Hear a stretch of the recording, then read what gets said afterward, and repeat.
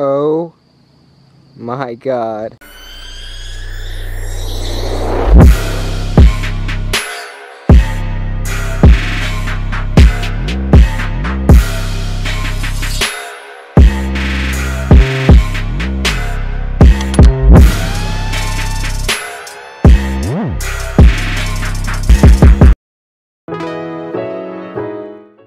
What's going on, guys? Welcome back to the channel. And I know my tutorial on my previous light painting video was not too good, I guess. I didn't go into enough details. I had one person say they didn't fully understand, so I'm going to try and go into better detail by myself with nobody else, because I was kind of distracted because I was working on somebody's car, light painting her car, and that's my first time doing photography like down somebody else's car.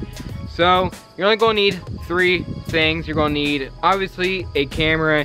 Any camera will work, and this is a picture, by the way. This is no video that we're about to do. This is a picture tutorial, and I'm using my A6000. You can use your phone too, I believe, but you can use most cameras. Another thing we're going to need is a decent light.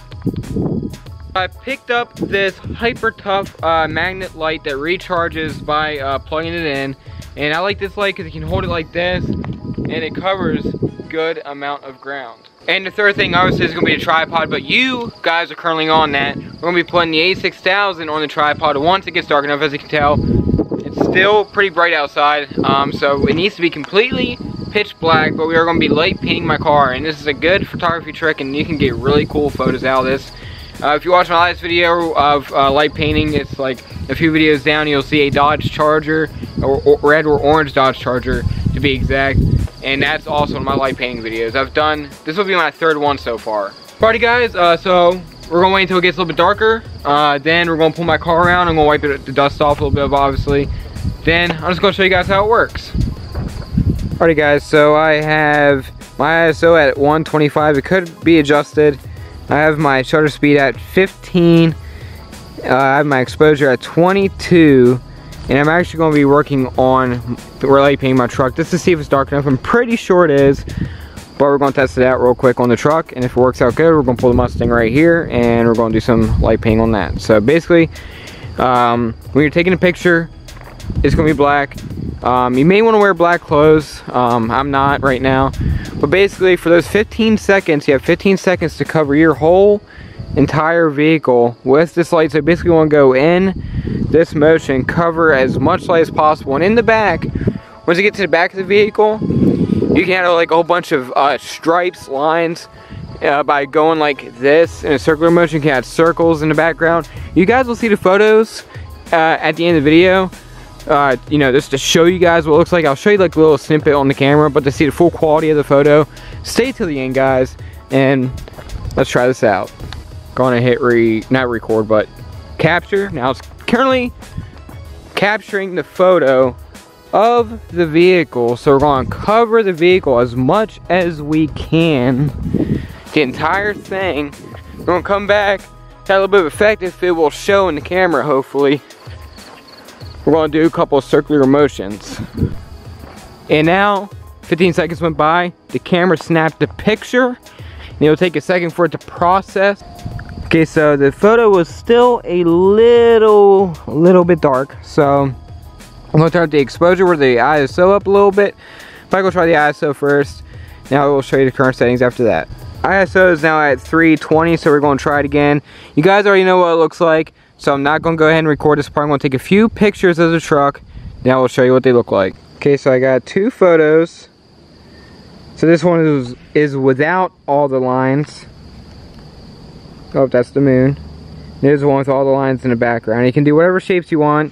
You can do hard shapes. It just takes practice. You gotta play with the camera a little bit and play with the settings depending on your lighting.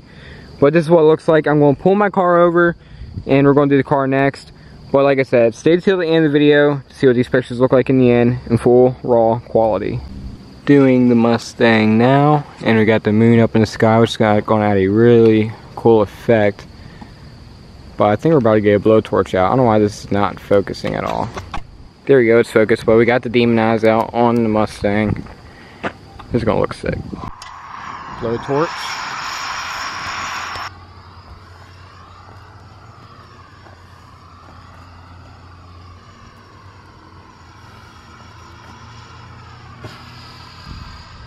Oh my god.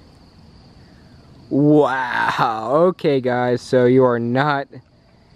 Whoo! I was not expecting to do this in today's video of light painting, but I don't know why I just won't focus. This is dumb, but that's what it looks like so far. Like I said, guys, stay till the very end for the results and follow me on Instagram to see these on, you know, obviously my Instagram. So guys, I hope you get the concept from this. I'm gonna get a few more pictures, and after the pictures, I will be right back, and I will wrap up the video after that. And like I said, stay till the end, guys, and make sure you follow me on Instagram, ReaperGT. Instagram, I should be the first one to pop up. So guys, this is an awesome photo shoot. Kind of last minute, but guys, you're gonna love it. Alright guys, about to run this through the computer, and I was not expecting to bring the blowtorch out, but guys, if this tutorial helped you out, please leave a like and subscribe, and trust me, we're going to be doing a lot more photography this summer. I'm expecting to get more vehicles, but going to be cracking out this a lot this summer, and man, like I said, I was not expecting to bring the torch out. That was my first time ever trying it with a torch. So guys, like I said, glad you stayed till the end, to the people that did stay to watch the you know, pictures. So guys, like, comment, subscribe. See you guys in the next one.